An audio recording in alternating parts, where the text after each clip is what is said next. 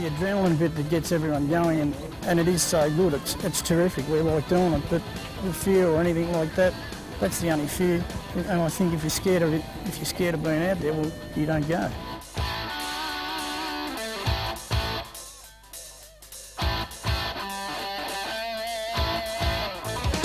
My couple of drivers have got no fear. That's a problem. I've got to hold them back a bit, otherwise they'll hurt themselves.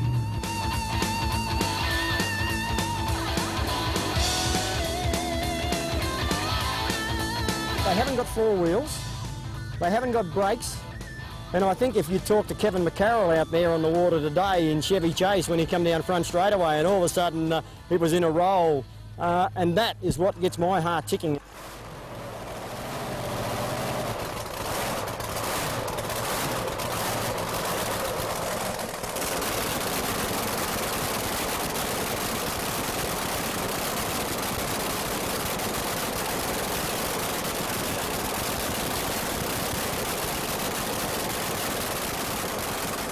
I've been racing for about 25 years, and I think this is about the 25th year that we've been at Yarrawonga. And back 25 years ago, a lot of boats were built out of wood, and the professionalism of the finish of the boats and things like that was basically a homemade situation where the guy built the boat himself and built it in the backyard, and had a boat builder build him a wooden hull, something like that. Today it's a lot more professional. Everything's made out of fiberglass. The finish and the equipment that's available is far superior than what was available back when I started. And today you can build a boat and you can walk around to the right people like us or some other person that handles racing boats, and you can buy all the correct fittings and you can fit the boat out and do a top professional finished job on a boat.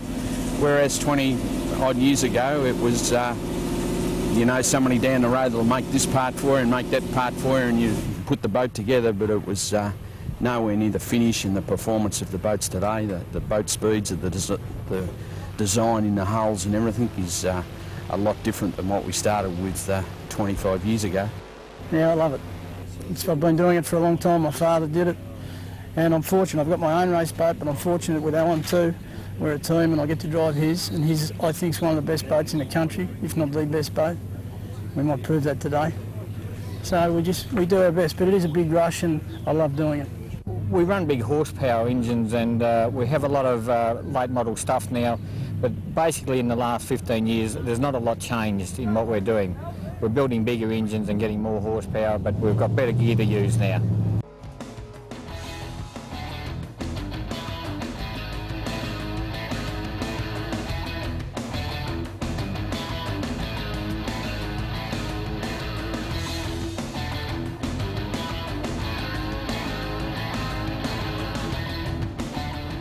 What sort of speeds would you be doing in 4.2s now? Probably on an average around 80 mile per hour. And there's, you know, the top bloke's doing say 84 and the bottom bloke's doing sort of 77, you know, it's very competitive. It's not quite quick enough for me, but you know, I'll stay where I am. The basic engine we have here in our displacement boat, which we run in the unlimited class, is a fuel injected supercharged 482 Chevrolet engine. First of all, this is a fuel injection system that sits on top of the engine, which feeds the fuel into the engine. The supercharger is underneath that. That really pumps the air in and the fuel in, and that's what makes a lot of the horsepower in these types of boats. We run small stack exhaust on them, so it makes the boat a lot more drivable than you would be able to with normal extractors on it. The engine, this engine in this boat is pumping out probably around 1600 brake horsepower. It runs through a 70% gearbox, 15-inch pitch prop, and runs up around 8,000 revs.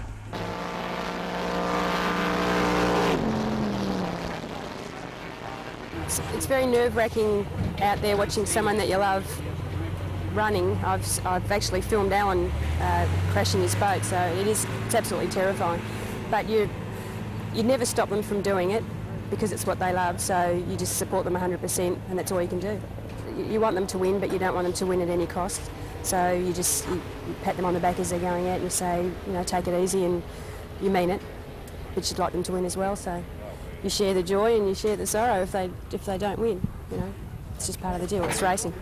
As you go along and you mature a bit in the way that you drive the boat. When you first drive, it was just a fierce attack and foot down all the way and don't back off and just hang on. But today, with the speeds that we're going a lot faster and things like that, you think about it a little more, and when you read the water a lot better than you used to in those days, and the situations where you do back off today, and basically preserve yourself. But that comes from experience as well. When we leave the ramp, get pushed off, start up, and we go out, and I always do a lap of the course and have a look at the water conditions on the corners and what it's going to be like on the entry of a corner, because as last year I crashed in a corner because of water conditions. So I always do a lap first, have a look, then we line up, get our pole positions and line up. We've got our eye on the pole boat and everything, and we're just waiting for the flag to drop. When the flag drops, it's pay time. We're on, and it's sort of, it's the first man to the corner, and if you're the first to the corner, you're going to dominate the race. Normally you do.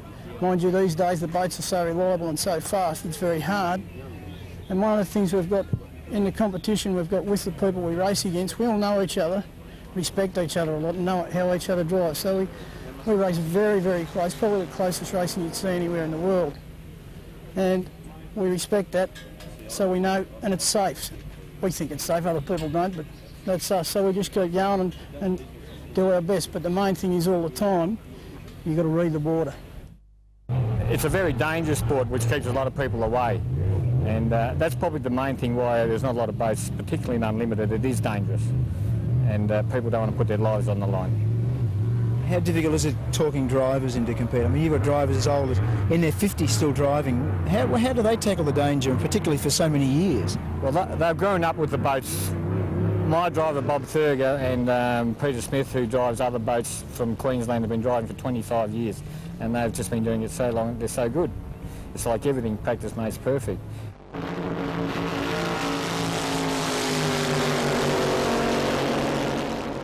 The good displacement boats will beat the average hydroplanes on the day. In rough water on long courses, the displacement boats get caught up in the rush water over 4 laps, and that slows them up a bit. We reckon we're the best in unlimited displacement, and they think they're the best. So is that a grudge match that you think should be put to rest eventually? Well, there'll never ever be a sport unless there's a grudge. No one will want to beat anyone, will they?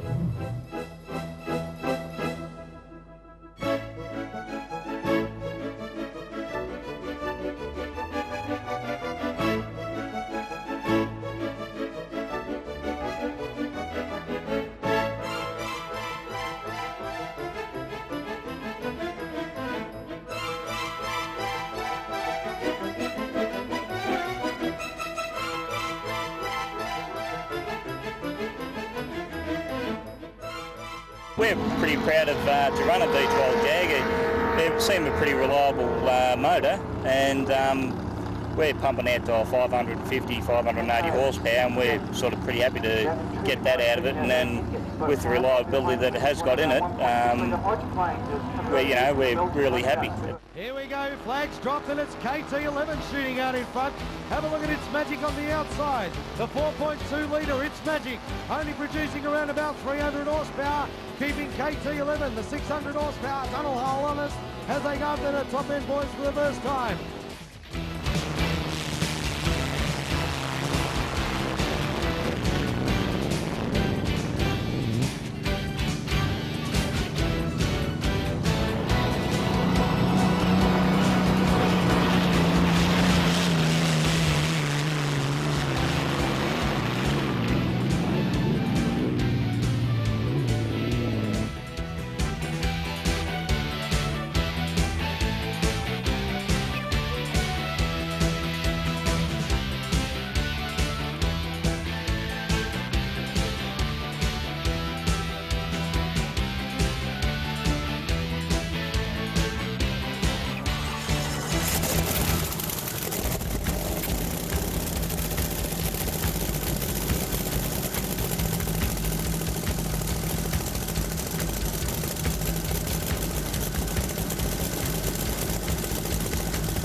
How's that look?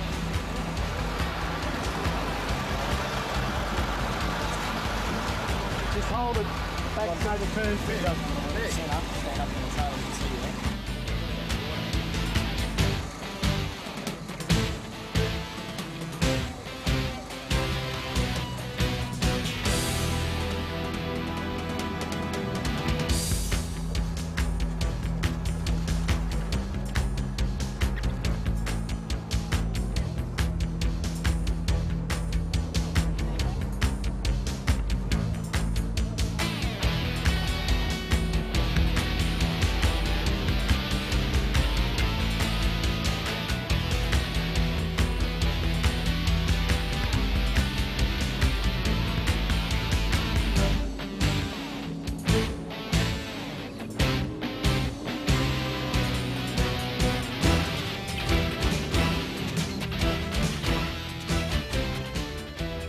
What we've got here in these reinforced safety cockpits is, number one, a removable steering wheel. Okay, that helps when getting into the boat, and it is also a safety factor if the boat does happen to have a blowover, which is the front of the boat gets tipped behind and flips over backwards. Now, in the case of a blowover with these boats, as you can see, reinforced meaning they've got a reinforced, it's half an inch thick. It's a fighter canopy out of the aircraft fighters. Also the lid here, as you can see, if I close that, it will actually close. And it locks down in these positions here. To remove the lid, if I'm sitting in here or trapped, I have an inside lever here which I'll pull back. I can either kick up. If the boat does happen to be upside down and I may be in a not too well state, we also have a trapdoor in the bottom of the boat, or an escape hatch here. This has also a cam release type to release it from underneath, and I can kick the floor out. Or if I am in, as I previously mentioned, a not so well state, the diver can actually undo it from the outside and pull it straight out. Now, once he leans inside this trapdoor here, he will undo that, pull it out. If the boat is upside down, he can lean in. I've got a central cam release mechanism seatbelt. Turn that and it falls apart. Okay, at this stage we've got the floor out and I'm sitting here. I also have an oxygen mask for this particular reason. It has an oxygen mask here, and I've also got 2 foot of lead here. So as I said, I've still got the mask on at this stage. Straps are off, the diver will reach in, and the bottom of my race suit here, specially designed race suit here, I have some little grab handles and he can actually pull me through the floor. What I've got behind me here is a data logger, because when you're out there driving the boat, these boats you do not have a lot of time. The canopies don't give you a lot of vision. We've got some gauges here, but because the vision is a little bit restricted, we tend to watch the water conditions more than anything else. The data logger we've got behind here measures, as I said previously, the engine. The oil pressure, the fuel pressure, the boost pressure, and the actual temperature of the engine. We also have temperature on each individual nozzle, and that monitors everything. We come back, we can record it back on our little computer, and we can then read, do a printout, and find out exactly how the engine's running.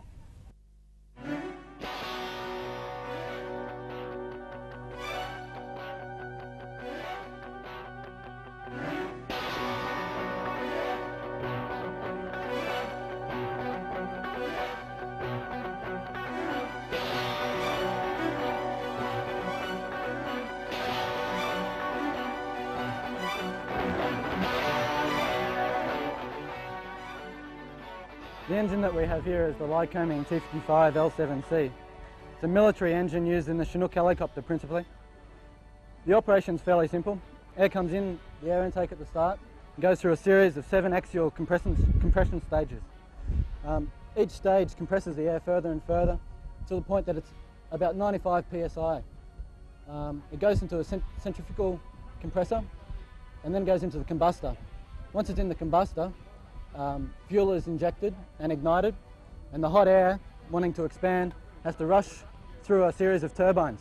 The first turbine that it goes through actually spins like a windmill and turns the compressor. After that, it goes through another two turbines which drive this shaft here, which drives the propeller. Exhaust temperatures in this engine are around about 800 degrees Celsius. That's this section here. The turbine inlet temperatures up here are much hotter. They're around 1100 degrees Celsius. So the metals up here have to be quite good to withstand the creep. Ready to go?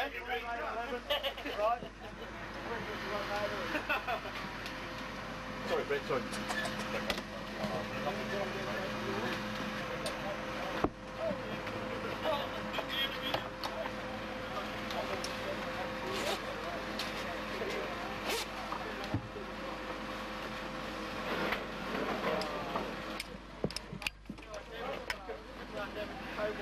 Dennis's dressing room.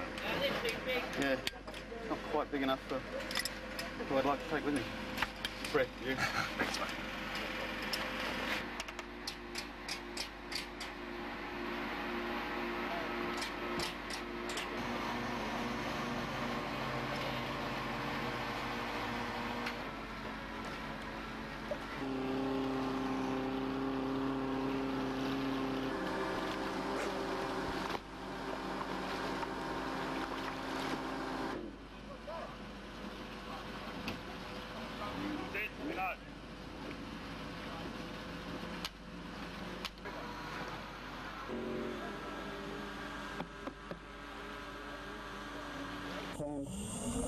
I'll start the boat. One's ignition, one starter. Make sure that I start the boat and I temperature doesn't get above 700.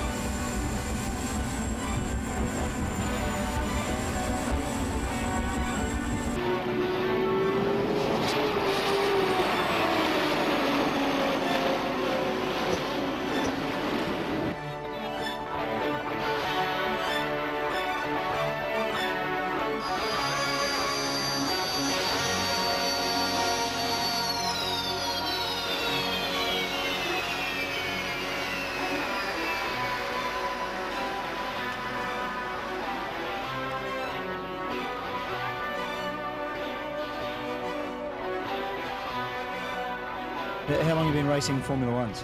Formula One I've been doing for about 10 years now. So you've stuck with the outboards, why is that? Basically the weight, the whole boat, the whole rig only weighs 390 kilo, so it's not very heavy at all. It's power to weight ratio. Got about 300 horsepower and it's all efficient horsepower too as well. The style of propellers that we use have got brakes on them and all sorts of things, where the inboards are still running propellers that they ran 10 years ago. Are they an easier boat to drive? I wouldn't say they're easily physically demanding boat to drive, because you're seatbelted into the boat. There's no fighting the boat trying to stay into it, so obviously that's a lot easier. But actually, concentration's much harder, I think, with one of these things, because everything's such on the limit all the time. You always got to run right on the edge.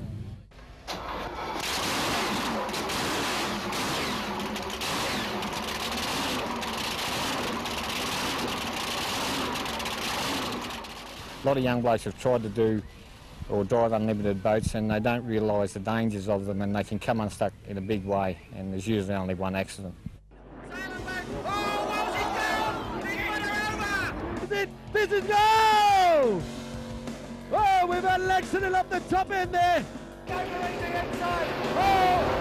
Wilson, nearly lost. A big one from Kurt Palmer. He's gone right over. Oh, spectacular action there.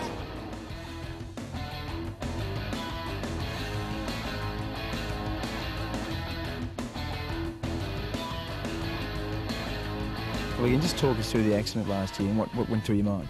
Well, we were coming down the back straight. I was in front. There's 13 boats in the race.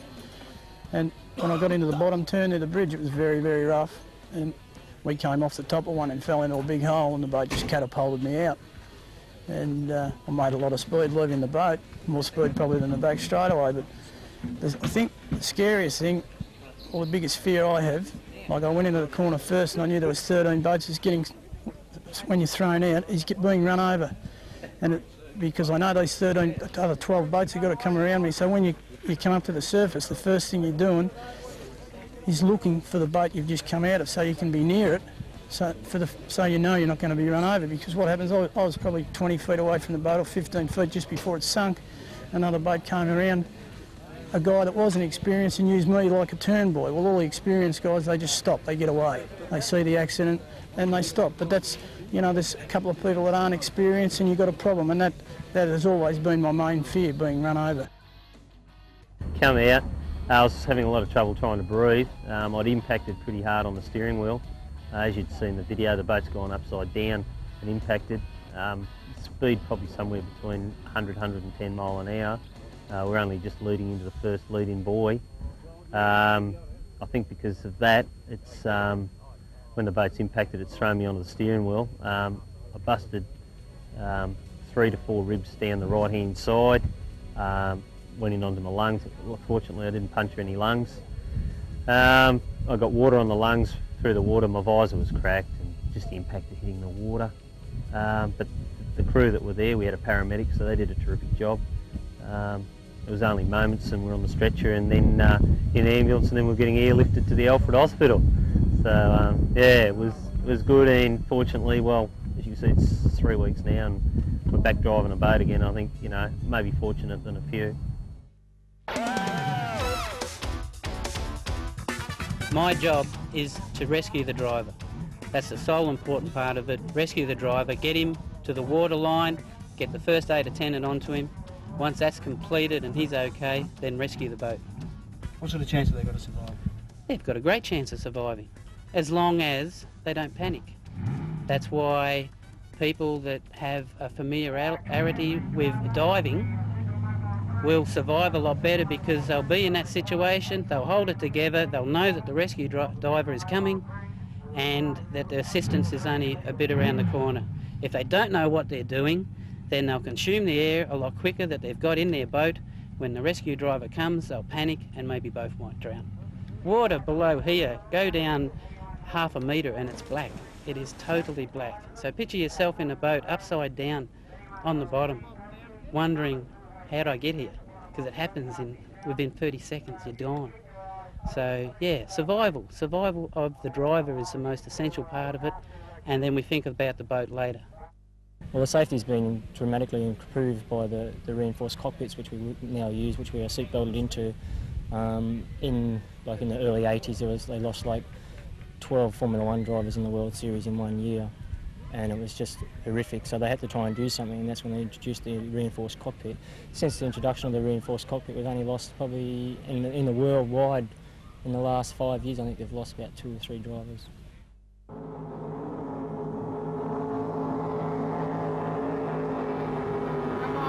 Get into it. Les, have you ever tried to stop Steve from competing? No, never. No. Actually, I encourage him to. It's a good sport, and all right, I had a bit of bad luck, but no, that's the way the cookie crumbles sometimes. So, yes, I have no worries about that at all. No, he's out there doing his own thing, and he's in charge of the boat, and quite a capable driver, and so far has never got himself into trouble or even looks like getting into trouble, so no, I have no worries with that. I actually had a 1.6 hydroplane given to me when I was 17, and right from that time till now, Dad's just been 100% behind me. We ran that boat for a season and then built the boat we're currently running, and Dad had a lot of input into that. With the 1.6s, in any case, I don't think there's ever been a major accident or anyone that's never been seriously injured, but with a bit of luck, well, as today shown, I'm stepping up in the classes, so when you get to the faster boats, that's when the risks get a little higher, but you just try not to think of it.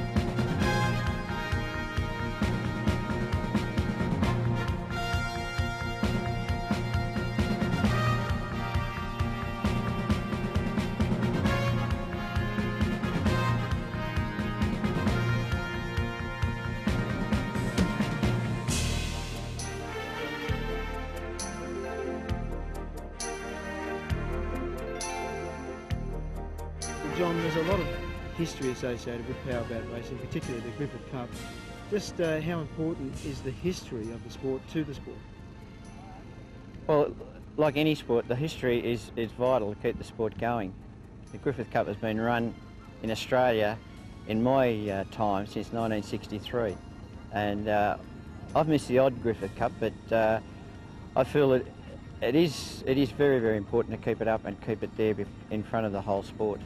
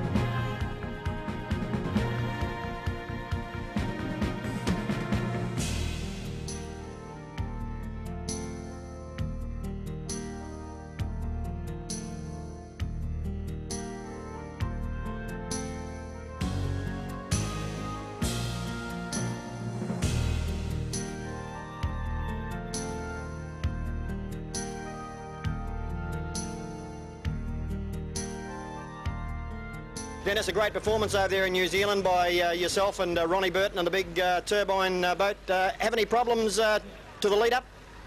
Yeah, we did actually. We had one that really worried the Christ out of us. Ron had a couple of props imported from the States, especially for the event. He'd been chasing them for a while and they came to fruition. And, after 3 days of testing, we got the boat absolutely perfect for the Sunday about an hour before races. Unfortunately, after they decided to x-ray the skid fin and the propeller, they found a crack in the propeller and that chucked everything into total oblivion, to be honest with you. So a bit of a worry there for a small amount of time, but we got the other prop on it and, well, history remains now that we're fortunate enough to bring it back. And how does it feel, Ron, to defend it? Oh, pretty exciting actually, but it was a bit disappointing not to see more boats contest us. Huh? It's sort of a harder job last year to win it, to bring it to Australia rather than contest it within Australia, which is a bit disappointing actually. Warwick, how good a feeling is it to beat the Aussies in the Griffith Cup? Oh yeah, it was pretty good at the time. It was back in '93, and we never had the turbine to contend with then. It was the piston engine, but yeah, no, we were quite happy at the time. How strong is the Aussie-Kiwi rivalry in the Cup? Well, it's been there for a long time. They've fought backwards and forwards for a number of years, I think since about 1912, so it always has been pretty strongly contested. Well, it's a bit of a David and Goliath. You know, you've got a 26-foot boat against a 30 or 30-odd foot boat, probably 17 or 1800 horsepower compared to 3,500 horsepower. So just on a one-to-one, it would be, on paper, it's just about impossible to beat it. It's really only if they have a problem.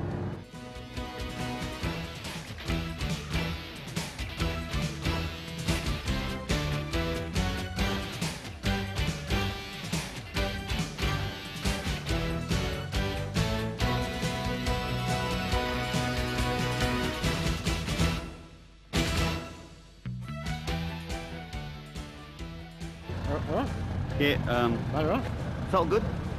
Those as good as the other one? Yeah, no problems. Accelerating well. It got us a really good run down here and it just got away from me actually. I didn't think it'd accelerate that hard. All pressure's terrific in the gearbox. Nothing's tight, it's all free. Sounds good, feels great. I think we should go back in again? I don't think you need to. No. We'll check the gearbox out. All right, let's go from there. No worries. All right.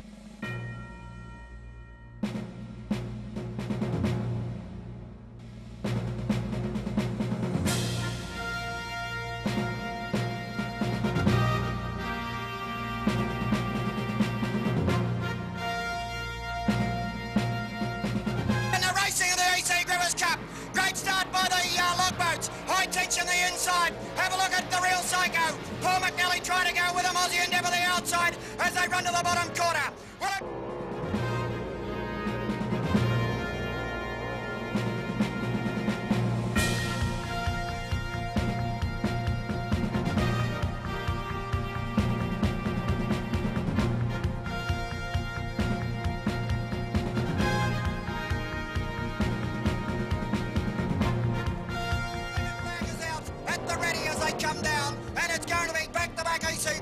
wins. Aussie Endeavour, first over the line. I was here in 89, had a call and lost it. Well, I've got one home this time because it's all Aussie Endeavour, Dennis Parker, Ron Burton and Johnny Wellwood and the boys first. The turbine...